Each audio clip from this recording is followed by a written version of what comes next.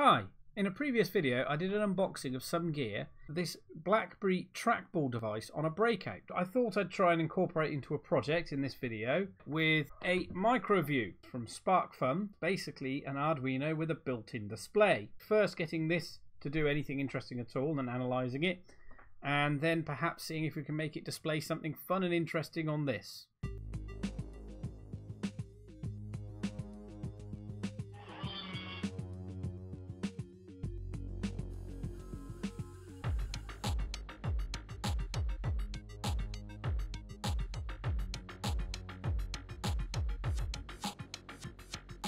It is the ICSH044A trackball. Here is the ICStation page. Now, what do they have to say about the device? Okay, so they've got the dimensions here.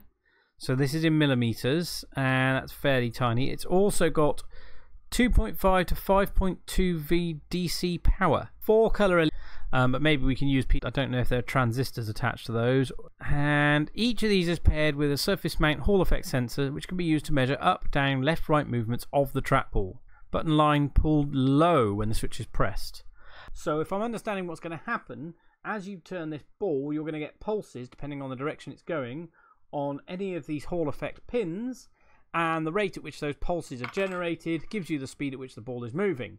I think it may be time to see if I can get some kind of logic analysis on these pins. In a mailbag a few weeks back, I opened up this logic analyzer, which was suggested by one of my long-term viewers, Mobius Horizons, and I'm going to open it up, try and get some software on there, maybe connect it up to this bad boy, and see what starts to happen when I roll these. I'm hoping that what I'm getting from these Hall effect will be some kind of digital quadrature. I mean, that would be what I'd want, but I'm going to make this up as I go along. We have the actual logic device. So that's got a mini USB. It's got a whole bunch of pins here with a nice diagram showing what those pins do. 8 channels and 2 grounds. Some jumper jerky, 10 of them, and your USB mini cable. This is only 24 megahertz, so that's still fast enough. I'm going to have a quick look at what we've got inside, and it's just stuck down with glue. It says USB Salia. So we've got here, what is it? A SI 7C5B013A. Maybe that's some kind of power regulation or similar device. These look like a bunch of resistor packs, and that looks like our little LED. And let's get a bit closer and look at the soldering on that. So none of those pins appear to be shorted, so I'm relatively confident I should plug it in, it'll do something. Of course, that also depends upon if there's anything useful in terms of firmware on this board. I've bought some Arduino just to abuse and use as a power supply, and I've got this logic analyzer connected up to my board. Ground, we've got the voltage coming from there. There's a ground going both to my board and to the supply on the Arduino. I should have pin 0 to the button, then 1, 2, 3, 4 to these, and 5, 6, 7 should be not connected. Here is a Salia logic software, and I'm going to try first doing some button presses. So let's start. 2, 3, 4, 5, 6 button presses. We see we've got 6 button presses with it being pulled low, and you'll notice here it's showing me the width of the pulses. That's rather fantastic. I'm seeing kind of what I'd expect on the others, fairly random signals, but what's going on here on channel 1? This is actually the right channel. Is this black wire going into what is marked as pin 1 here? Unseat and reseat it there in case there's a problem there, and I don't see it. We have a channel missing. Nothing hot on this board. Okay, let's go put this into continuity mode, and I'll just tap that out. It's the one that says right, and if I probe there and here, so it's not this solder joint, but it may actually be right in where the Hall effect sensor is in here, where this is actually glued on. Here is the rollerball, a Blackberry style rollerball under the microscope. You can see you've got the LED connections, blue, red, green, white, up, down, left, right. I'm presuming that's RHT. Button, ground, and VCC. and it was this pin here, the right one, that appeared not to be doing what I wanted it to do. But I think it is just a 2-layer board. It's the ICSH044A. There's the ICStation logo, and there's www.icstation.com. There's a little bit of what looks like flux residue. There's these 3 things here. What are they? This. Are those like test pads? And there's solder appears all the way through that via. Maybe I should go and mark my pin front and back. What's this crud here? Is that fluff? Let's try and take that off. Oh look, is that fluff? Is that peelings from the solder mask? This pin is 1, 2, 3, 4 pins in. That's this one here. And you can see the trace for it going all the way up here to this via here. So flip it over, and there's the hole. It's this one here, this surface mount device here, and this resistor here. Up, right, down, left. And that there is probably my Hall effect device right there. So either that's not sensing, and that depends on this wheel moving. There is your wheel, there's your Hall effect, and if I move the ball, oh look, wait a minute, so that wheel's moving, that wheel's moving. This might be a mechanical fault. Hold on, I think I found my problem. That one moves, so this one that is the right, and it's not moving, it appears to be caught. Why is that wheel caught? So it's not an electrical problem at all, it's a mechanical problem. Because that wheel, as you can see the others moving. Oh, they don't always. Look. You can see it engaging, but not. So you can kind of see them. These wheels moving under here. But that right one doesn't want to go. Can I turn it using this probe? I can. But it gets wedged. Hold on. There's a bit of crud. It's kind of getting stuck. Let's try and tap it over the stuck point. So look, now it's going. I mean, what's the mechanism that ratchets these? I mean, you look at how this one spins here, which is the up one. Spins fairly freely. Compare it with this one, and it just doesn't want to spin the same way. I can feel it. So this way it wants to go. That way it's ratcheting against something. So if I spin, so it spins against the direction. The other ones spin against the direction I push the wheel. So they go in the opposite way, triggering their Hall effect sensors, which are obviously now what these little devices down here are. But this one, so it's not an electrical fault, but my chances of being able to actually repair that are slim to none.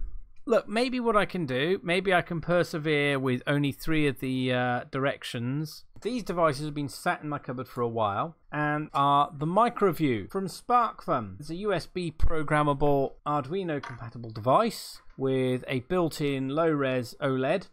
Now I'm considering that you'd program it up with this, and well, a low-res OLED plus a rollerball equals tiny super miniature little game, right? You could play a little game. Now, given I can only go 3 directions, I might be limited in what games I can choose to do. But let's find out a bit more about the Microview. And it's actually got a demo mode on it.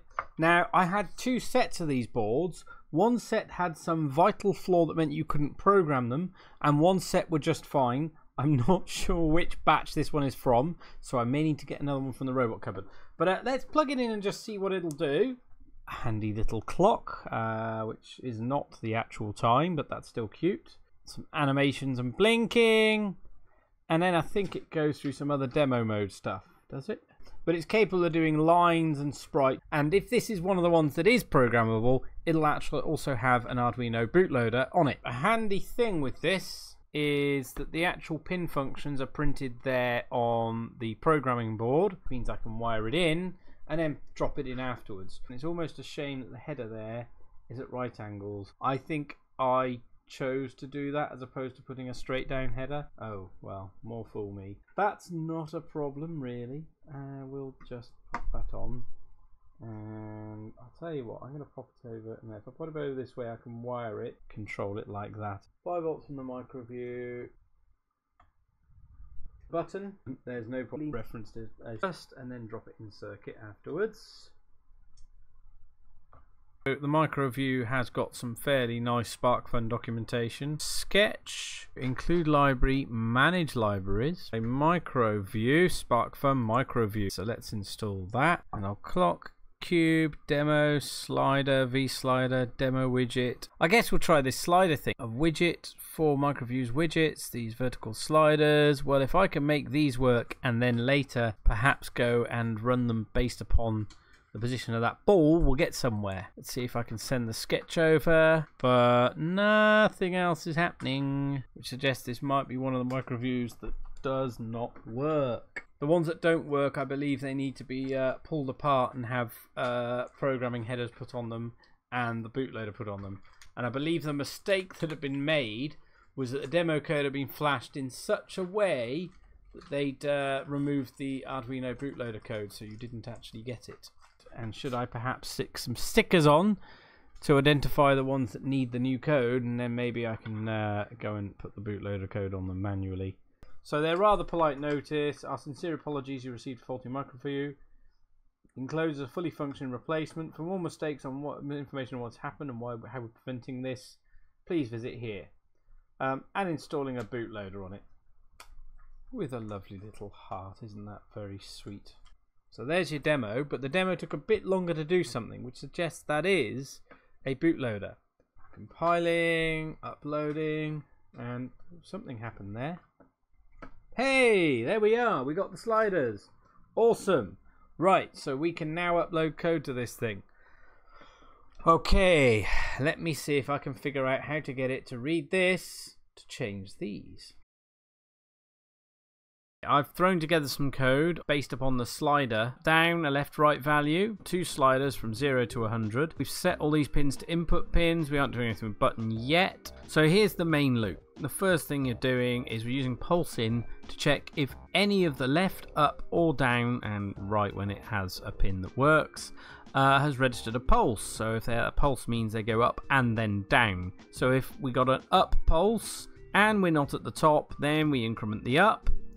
And if we've got a down pulse and we're above the bottom, then we can go down. If we've got a left pulse, now I go across one. However, I'm using this mod operator, and what that means is if it goes above 100, it wraps the way all the way right round to 0. Since we haven't got a right, this means it can just wrap around. If any of these pulses have changed, notice I'm ignoring mouse right now, we go and set the values and display. So that means that when nothing is changing, it should be hitting this loop fairly quickly because it's not trying to display anything. I've kind of made this up, but based on my experience doing other code, that display is going to be the slowest thing in this loop. Bottom one is for up and down, the bottom slider, and if I start moving it down, you can see it going down. And if I go left is actually making the slider go right, but it's registering there are pulses. And I suppose what we could then do is look to see if we could turn this ball plus the Microview into a game. First thing is I figured out you can use VS Code to write Arduino code, which I've got to be honest, I like more than the Arduino IDE. This is what I've come up with. The way I've built this is I've created classes. A class for a brick object, a bat object, a ball. Created an abstract scene class, and I've not used it in game scene yet, so maybe I'll later come back and fix that. And we go and set up a set of bricks, and here's got a whole bunch of positioning data and where they're going to be. I'm having to use the up-down control because as I said left and right doesn't quite work. There is a controls thing here where you tell it how much it's gone left and how much it's gone right. Now it says mouse left and mouse right, but actually we know they're going to be mouse up and mouse down. It's quite tricky to play inside front of the camera. There's some code here for handling collisions, and this will all be in GitHub so you can see this in detail. Slightly unforgiving version of Breakout. There's an update where it updates moving the ball, checks the ball hasn't gone out of bounds, and then checks the rest of the collisions. Collisions, actually if the ball collides with the bricks, we delete a brick and we make sure the ball bounces in the Y direction only. There's a draw method here, which draws the ball, draws the player, draws each of the bricks that are still there on a teeny tiny screen. Now, there was some trickery with reading these. The Sparkfun tutorial suggested using the pulse in, and I found that that was a bit, well, it lost a lot and it wasn't particularly quick and wasn't particularly sensitive. And we then created this tractor. Now this is sneak positive and a negative for a direction, so you know the left and the right. There was some code on GitHub where I got some ideas for this from, and what we're doing every time we call read for each of the pins, if the value that we've read is different from the last value we had, then we know we can move either in the positive direction or negative direction. But what I'm polling for is the current state of the Hall effect sensor. So we create one of these game scenes and a tractor, one of these positive negative direction things. Here's the main loop, the Arduino loop. So we check if there's anything changed. We go and set call controls with what has changed. We've got this draw frame count. We start at 1, we take 1 away, and it'll be 0 the first time. So at 0, we clear the screen, update the scene so everything moves, draw the scene so everything is drawn, then display the screen again, and we reset this counter to 30. So every 30 loops it'll do it, and then we wait 1 microsecond.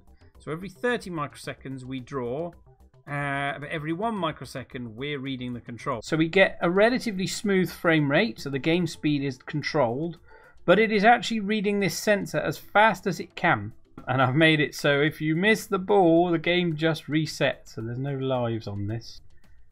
And oh, that was nice. I mean, this is a bit of a silly idea, but I could perhaps consider making a case, adding batteries, and then I've got this game as a possible handheld game that I can take around with me and demonstrate or what have you. It is, after all, only 64 by 48, so I could actually hook up a 64 by 64 light grid to it and get a big version of the same game. And it's extremely hard to talk while playing this, actually. It requires a bit more of a level of focus. If I got one of these with all 4 wheels working, I could put it on the left right instead of up and down. Either that, or I could mount it so this up and down is this way round. Well, I hope you've enjoyed watching that build as much as I've enjoyed making it. And I'm going to be putting the code on GitHub, and also, like I said, do a follow-up video. Perhaps see if I can put this game into an enclosure, make it more like a game that the kids can play. And for those who are less able to hear, or for those who are speakers of other languages, subtitles are a fantastic help. And I've enabled community subtitling on most of my videos, if not all. If I've forgotten, then there's just a button I need to tick somewhere.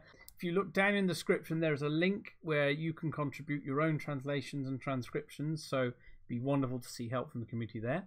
If you've enjoyed this, please give me a thumbs up. Please leave some comments. Share it, subscribe, and I'll be back with more videos with electronics, robotics, sensors, gadgets, microcontrollers, sometimes Lego and code, and go and build awesome things.